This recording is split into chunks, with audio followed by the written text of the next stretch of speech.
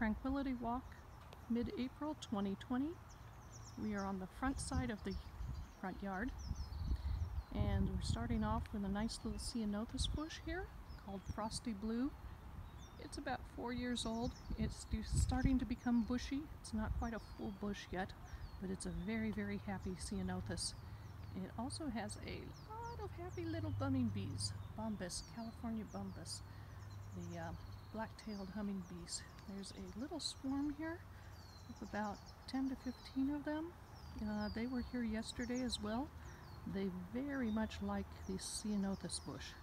So this is a great pollinator, great location for the ceanothus.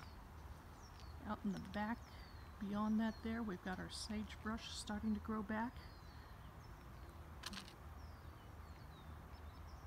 We've got a couple of island pitcher sages. We've got another type of sagebrush right there.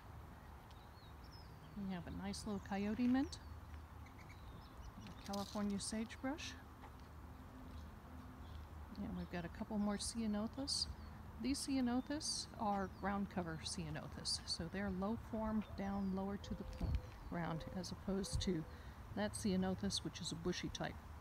All these ceanothus also bloom at very different times, so this ceanothus is in full bloom right now.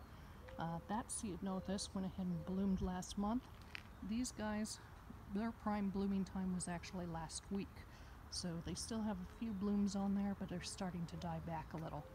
It's interesting having all these different varieties of ceanothus with our various blooming times. Rosy buckwheat.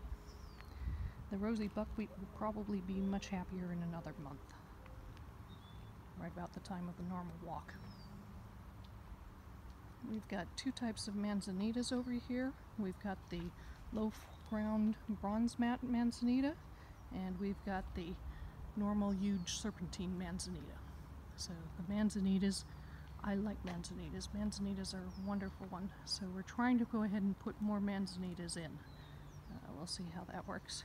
And of course the hummingbird fuchsia starting to grow its way out. The hummingbirds will be very happy once it goes ahead and does it.